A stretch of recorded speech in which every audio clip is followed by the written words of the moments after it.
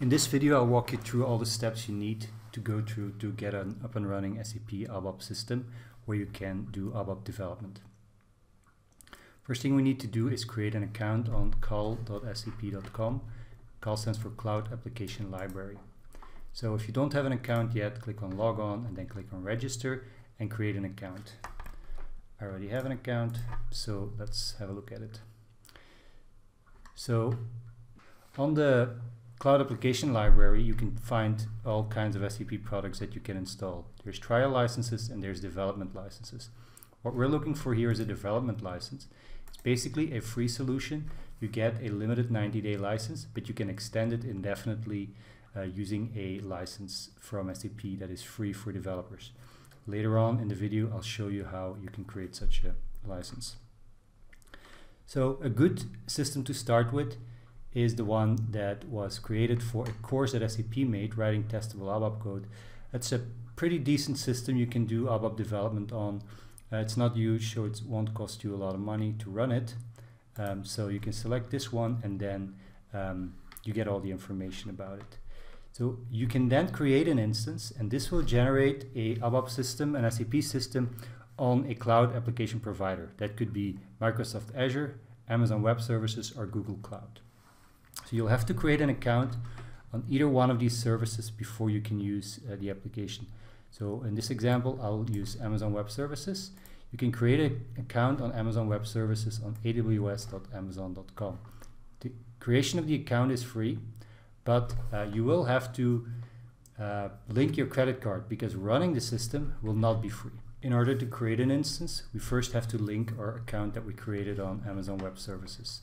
So go to Accounts and click Create Account, then give it a name, select a cloud service provider, and give it your access key and secret key. Those you can find in your AWS account, and that information will be necessary here to link your CAL account to your AWS account. So once you've done that, you can go to the solutions and create an instance. Create an instance, you can also see what the price would be for this instance. So if it's running, it'll cost you 58 cents an hour, and if it's not running, it'll cost you $14 per month. So keep in mind that while you're using it, it's going to cost you, for every hour it's running, $0.50, a little bit more. But if you're not using it, there's also a price associated with it. You can terminate the instance, but of course, if you don't terminate it, it'll keep costing some money, mainly for the storage, because if your virtual machine is not running, you'll still be charged for the storage. This is also an estimate. If you have a free tier, then maybe some of this is not, so this is going to be a little bit lower, but keep in mind there is a price even if you're not running it. So if you're done with it, terminate it so that you're not keep paying for it. So you give this a name, and in this case, for this instance, there's only one region available, so there's not a lot of choice. And the password here, there's some pretty strict rules here. It must be, well, between 8 and 9 characters long, so it's either 8 or 9, I guess. So try to come up with a password, and keep in mind this is the password for almost everything related to this instance. It will be the SAP user's account, it will be the operating system user account, everything will be this password here. So we can give it a name. Let's call it ABAP Dev System, a region, then we choose a password.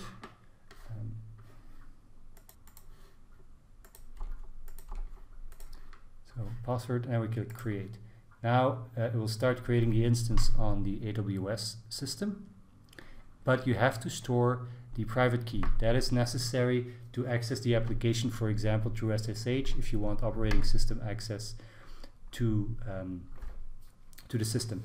Now, the password here doesn't have to be the same one as you used for the appliance, but you have to use a password for this private key. So download it, save it. You don't necessarily need it, but if you want to have operating system access to the system, then you'll have to use this application. So now this system is being prepared on the AWS cloud. So let's have a look at that. When we're logged into our AWS account, we want to go to EC2, which is the compute instances. So any instances that we're having are there. So here we see that there's 2 running instances, and these are the ones that we created. So these are the instances that we just started from the SAP Cloud Application Library. There's this SAP Frontend, which is just a Windows instance that gives us access to, has a SAP GUI installed, has Eclipse installed, and we can use it to access the application. And then there's a Linux instance, which is the actual SAP. Back in our SAP Cloud Appliance Library, we can see here that this is all the information about our instance. We see it's running. Now there's a Getting Started guide, which is very useful because it tells you all about what is in this instance and how to access it. So basically we created the instance and it's running on EC2 now, and it does not get a fixed IP address. So you can assign a fixed IP address if you want, but you'll pay for a fixed IP address whenever it's not in use. So a fixed IP address is not that expensive on Amazon, but whenever you're not using it, you're paying for it. So you really don't want to do this if you want to keep this the costs low. In the quick start guide that I talked about earlier, in section 3, you'll find a link that explains how to request and install Minisop license keys. You can click that link and it will tell you how to get to a Minisop license. I'll walk you through it here. So first of all, you go to this URL, sap.com/minisop, and click on it. And then you have to identify the type of system that you want a license for. In this case, so MPL is what we can find here. And then choose that system and fill in all of this information with your name, etc. So I'll fill this in now. And you have to have your hardware key here because you'll get a license for that specific hardware. Now we were already logged into SAP on client 1. In order to apply a license to a system, you'll have to log in with a special user on a special client. So let's close this one and connect. And now we're not going to connect to the default 001 client, but we're going to connect to the 0 client. And we're going to use the user SAP star, which is a special SAP user that is used for some administrative tasks. The password is again the same main password that you used when you set up this instance. So now you start the slicense transaction by typing slicense in this command bar here at the top, and the license installation will start. So here you'll get your hardware key. So you copy this key and then you paste it in here, and then you click generate. This will generate a text file, which is your license text file here. So there's a bunch of information in there, product number, etc. So this is your license, and as you can see, it's valid for 90 days. So every 90 days you can generate a new license and assign it to the system. So you'll never run out of licensing, but you have to renew it every 90 days. Keep in mind, this license is only for developers for trying out things, not for production systems, which I think is obvious. Click on install here and select the file that you downloaded, and then your system will be licensed. So in this case I already completed that, so here it says this one is valid. So then you have a licensed system.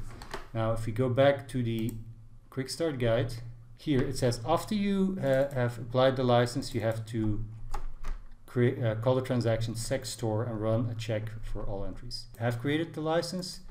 In that same session where you have installed the license, you have to go to this transaction, show that in detail, so sec_store, and then just hit execute.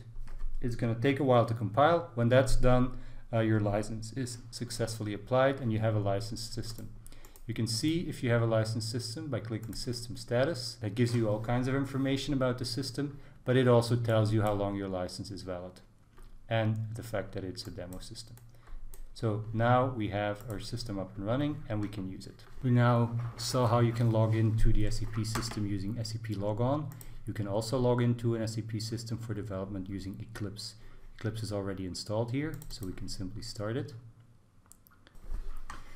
The connection to this system is already set up here, but you will have to enter your password again.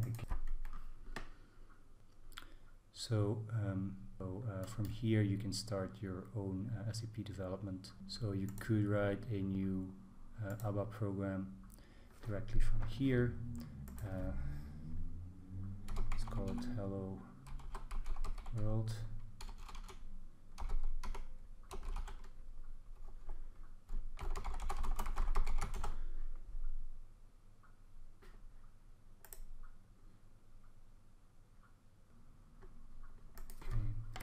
And then we can do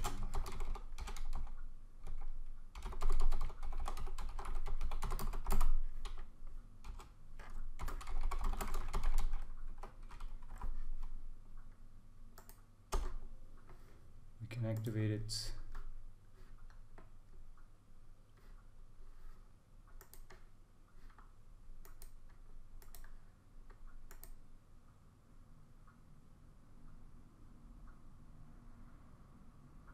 There we go. So in about 10 minutes we set up our own SAP ABAP development system and wrote a Hello World program.